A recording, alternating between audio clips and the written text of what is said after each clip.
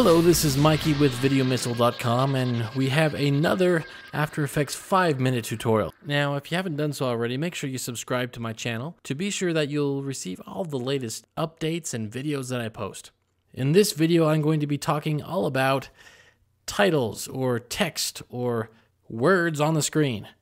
And there's lots of things you can do and animate and work with these things, so let's dive right in and show you what to do.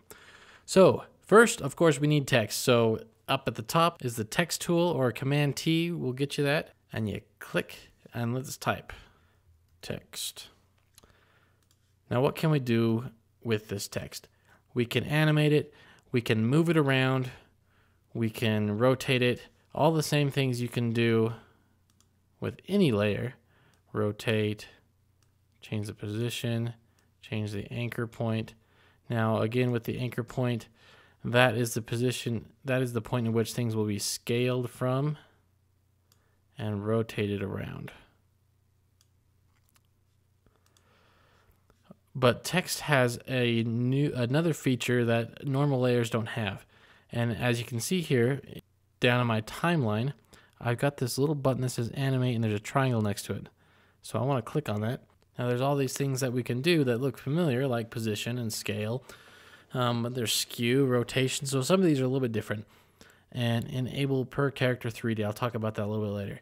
So let's try one of these things. So let's try scale. And it brings up some new options here. Animator 1, range selector, scale, what are these things? So let's test it out. I'm going to scale this up and you can see the text is scaling up. And they're all kind of running into each other. But what I can do is in this range selector, what this is you can see these two new lines here. This is the range in which in between these two lines that is being affected by this parameter, the scale. So I can change the end. Did you see what happened there? As it sweeps across, it scales it up. So, and I can keyframe that. So I'll start my keyframe. I'll go forward in time and end it. I can also do the same thing with the start point. Go forward in time and then bring that across as well.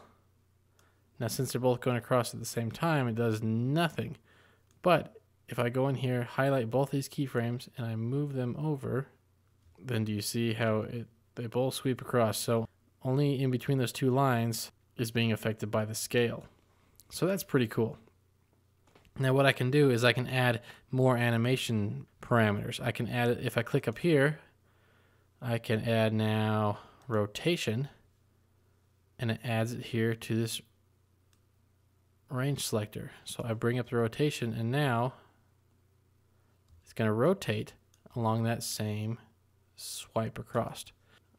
Click here, or I can just click add over here and I can add different properties.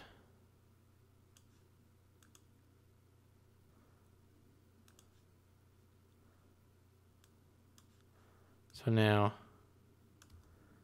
all of these things are going to be tied to this start and end point with the range selector. So, and the last thing I want to show you before we are done with this tutorial is the per character 3D. So if I enable that, now let's go in here and add a position.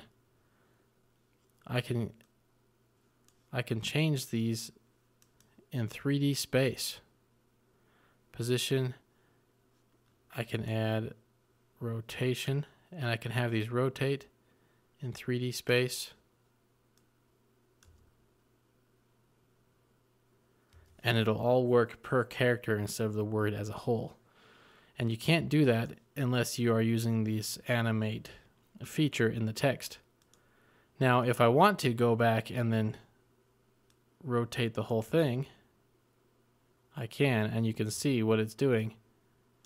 It's actually moving the text in 3D. If I go in here to a custom view and zoom out, you can see where the text is flying away and then popping back in. So dive in. If you have any questions, post them below. I'll be happy to answer them. And if you haven't already, make sure you subscribe to the channel so you can be sure to get all the latest updates and tutorials.